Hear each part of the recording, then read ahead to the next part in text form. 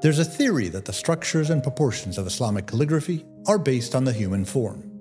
Each letter characterized and labeled with a head, a body, an eye, a chest, and a spine. A creative and subtle way for Muslims of antiquity to draw and express beings of the natural world, even when such representations were considered taboo, allowing for a visual and spiritual expression that would reshape a language and its system of writing. Before we get into the details on Islamic calligraphy, allow me some time to contextualize its origins. The spread of Islam meant the spread of the Word of God. For the first decades of Islam's expansions, the recitation of the Quran was purely based on the oral traditions of the time. But thereafter, with the vanquishing of more territories, the wisdoms of Allah had to not only be preserved and introduced, they had to remain, to be able to inform and convert the societies encountered. The ideas and knowledge embedded in the verses revealed by the angel Jibreel to the Prophet Muhammad, peace be upon him, had to be retained with full clarity and in abundance. The Quran had to be set in stone, to remain unchanged, and to inspire by becoming a tangible element for those across the Muslim world. And so during the reign of the first Khalifa Abu Bakr in 623 CE, the first comprehensive Quran came into existence. And this task of compiling and writing the first Quran was granted to Zayd ibn Thabit, who was the personal scribe of the Prophet Muhammad, peace be upon him. The main reason for Ibn Thabit's selection was the fact that he was used to writing such divine words and was renowned for his beautiful and clear writing form, making Ibn Thabit in practice the first Islamic calligrapher. What was clear to the Muslims in the 7th century, an urgent need for codifying a writing system that was worthy of conveying the Word of God had yet to be invented. And so Old Arabic that had been spoken and written for many centuries prior to the Common Era, a system that was fairly primitive in its form, had to quickly develop from a grammatical and complexity perspective. And at this moment in time is when the oral tradition, relative to the recitation of the Quran, gave way to a new written tradition.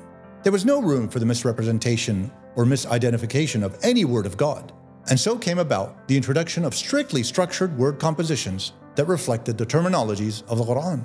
Tanween, or as it's called in English, diacritics, the methodology for clear Arabic accentuations, were invented and introduced to make sure that all words were pronounced and understood in exactly the same way.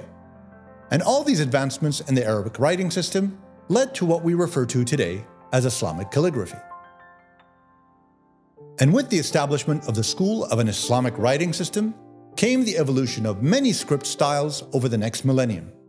Kufi, in reference to its creation in the city of Kufa, Iraq, was used as the first script style for the Quran from the 8th century to the 10th century, and is characterized by a rigid and angular stroke.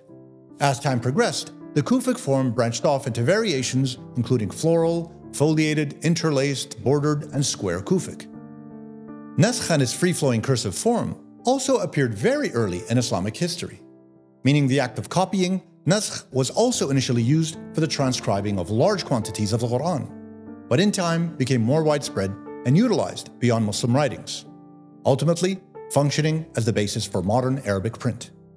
The Thuluth script, meaning 1/3 and in reference to the size of the pen used, dates back to the Abbasid Caliphate in the early 11th century. The Thuluth script is marked by its long vertical lines and wide sweeping curves, giving it a clear structure and readability. Thuluth would go on to become a favorite of Ottoman written expression. Riq'a, another script appearing in the 11th century, had short strokes and small flourishes, making it ideal for smaller books and formats. The name Riq'a means small piece of something. Its limited use continued till the 18th century, when its simple form saw an explosion of use in the early modern era. Muhaqqaq, a variation of Thuluth, is considered one of the most beautiful scripts as well as the most difficult to master. Its majestic style was introduced during the Mamluk era in the 13th century. Meaning consummate, the name reflected the qualities necessary for calligraphers to be able to achieve the high levels of artistic expertise and competence.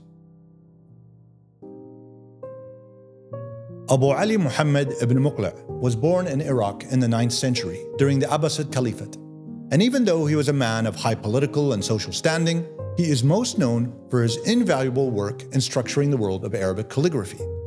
Beyond the invention of the Thuluth script and the major redevelopment of the Naskh method, Ibn Muqla' brought about the concept of al-aqlam as-sitt, meaning the 6 pens, referring to the codifications of the 6 proportional scripts: Nasakh, Thuluth, Muhaqqaq, Rayhani, Tawqi', and Raq'a. Ibn Muqla''s invention in standardizing the structure, proportion, and method for each style, called al-Khatt al-Mansub, meaning the relativity between lines, became the foundation for how calligraphy would be practiced and applied up to modernity. His introduction of the 3 elemental types that shape and control the aesthetic of any letter in calligraphy became the basis for all future scripts. The size of the nuqta, the dot, the height of the alif, the vertical first letter of the Arabic alphabet, and the circle with a diameter equal to the height of the alif became the proportional elements that would command each sweeping motion or sudden stop of any stroke. Ibn Muqla also brought about a shift in the theoretic and poetic mindset of calligraphers when he referred to the khatt, the stroke of the calligraphy pen, as the marking out of lines, which suggests that calligraphy is a demarcation of space, where space is contained or bordered. Continuing on with the theoretical when dealing with Islamic calligraphy, as with the 5 pillars of Islam, there is something known as the 5 pillars of Islamic calligraphy, the must-have credos for achieving handwritten mastery. The sharpness of the pen. Traditional calligraphy qalams, or pens, are made of river reed, bamboo stems, or wood. These pens are treated in a lengthy curing process to allow for easy sharpening and smooth application of the inks onto the paper surface. The quality of the paper. Calligraphy paper is usually handmade from either cotton, hemp, or flax, but then is coated with starch and a mixture of alum and egg whites. This method of paper preparation prevents the ink from being absorbed into the paper. The concentration of the mind and body. The process of achieving mastery in Islamic calligraphy is a long and drawn-out process. It takes approximately 10 years to arrive at master calligraphist status. Such is the foundation of this expertise that is based on uninterrupted patience and on an almost meditative state of practice. The steadiness of the hand. With a necessity for patience comes the long passage of time, and a major challenge of manual strength and fitness.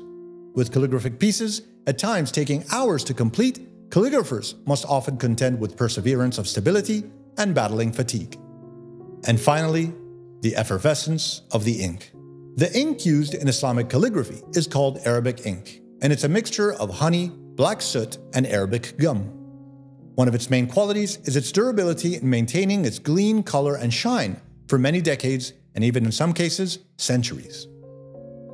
Another important contextual element that one must be aware of when speaking about Islamic calligraphy is the fact that it is one of the very few opportunities for Muslims to express themselves from an artistic point of view. Only geometry and abstractions of natural patterns accompany calligraphy on this extremely short list. Islamic calligraphy was an art that gave license to those who wanted to express, and this expression saw a gradual shift in focus over the next millennium and a half. Originally, calligraphy's function was strictly in recording and relaying the word of God. Thereafter, it became a method to relay the words of men to other men in the form of official documentation, letters, and records. Hence, broke off from becoming exclusively Islamic, and in that moment is when Arabic calligraphy as a distinct writing form was born. When we finally arrived to the 20th century, calligraphy became an art form for man or woman to express themselves in ways beyond the representation or meaning of words, but in expressions of shapes, spaces, movement, and composition. Whether modern calligraphy follows the historic and stringent systems of classical Islamic or Arabic calligraphy is quite a significant issue. Is it still the same calligraphy if it doesn't follow these said rules? And if these works of graphical textual elements don't relay anything particular, is it still considered a writing system? The richness and value of Islamic calligraphy is in its tradition, history, and commitment to a natural play between space and its edges and as contained by the flowing strokes.